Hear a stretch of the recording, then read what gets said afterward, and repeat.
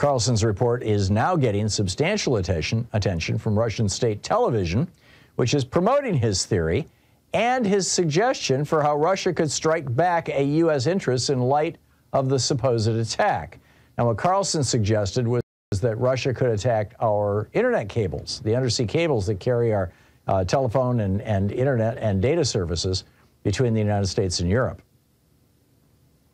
Excuse me, yes, a lot of that, pardon me, a lot of that is on satellites now, but an awful lot of it is still carried by those undersea cables.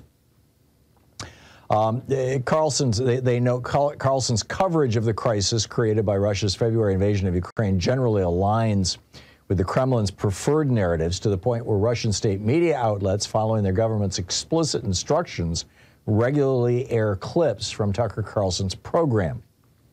And just hours after Russian officials floated the narrative that the U.S. was responsible for damaging the pipelines, Carlson adopted it as his own. He went on to say, Putin would not do that. He would have to be a suicidal moron to blow up your own energy pipeline. Right. Or you'd have to be a dictator of a country who is seeing the energy pipeline as something that is not going to be used in the future. Europe is rapidly disconnecting themselves. Well, they hadn't been pulling any gas through that pipeline since August to begin with. And they're getting ready for winter. They're buying liquid natural gas and things like that. I mean, it's just a whole different thing. You know, Europe is going a different direction, and Putin realizes this. And by blowing up the pipeline, all he's doing is forcing them to do it, you know, sooner rather than next spring. It's going to have to be in time for this winter. But, you know, instead, again, back to Media Matters, instead, Carlson strongly suggested that the U.S. had sabotaged the pipelines. Quote, if they did this, this will be one of the craziest, most destructive things any American administration has ever done. But it would be totally consistent with what they do. What do? They destroy. This is a primetime host on a major television network saying that the United States' mission is to destroy things around the world. And this is the party of patriotism? These are the people who call themselves patriots? He went on to say, we've entered a new phase, one in which the United States is directly at war with the largest nuclear power in the world. If we actually blew up the Nord Stream pipelines, why wouldn't Russia sever undersea internet cables? What would happen if they did that? And that little clip of Tucker Carlson saying basically the Russians should cut our internet cables has gone completely viral in Russia, you know, because the Russian government is pumping and amplifying it. People are wondering, you know, what's going on? Why is it that the new fascist leader of Italy, who is a fascist, she's not just a neo-fascist, I mean, her party is literally the reincarnation of Mussolini's fascist party, the Brothers of Italy. And this is a woman who was a fascist activist when she was 15 years old. People are wondering, why is it that she is being loved on by Republican politicians who are tweeting congratulations on winning the seat and all this kind of stuff? People are wondering why Republicans are doubling down on their affection for Saudi Arabia and Russia and Putin and Mohammed bin Salman, you know, echoing Donald Trump.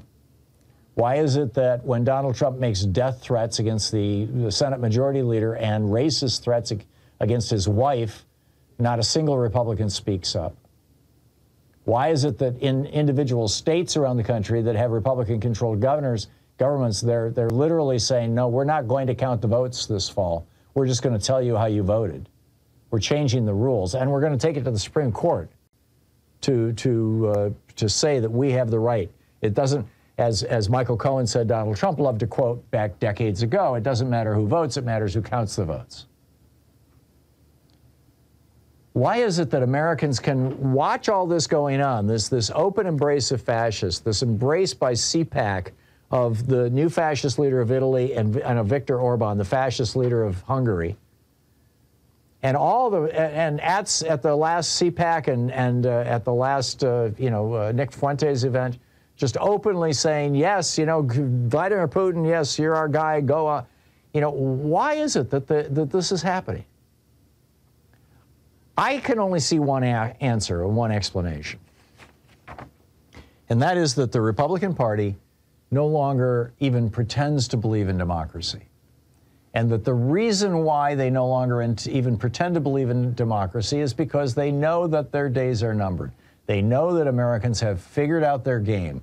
For 40 years, we have been in this neoliberal experiment, this Reaganism experiment that the Republican Party foisted upon us, and some Democrats went along with. And we now can see the wreckage of it all around us, as can the Brits when Liz Truss tried to pull a Reagan, and it blew up in her face. And so the Republican Party, unlike the Tories in the United Kingdom, who are, will continue to try these things, but at the very least, they're just going to back off and say, well, I guess we've got to come up with some other way to make rich people rich. Here in the United States, what's going on with big bucks from a lot of right-wing billionaires is a program to basically end democracy in the United States, to replace majority rule with permanent minority rule. And they're doing this very, very aggressively.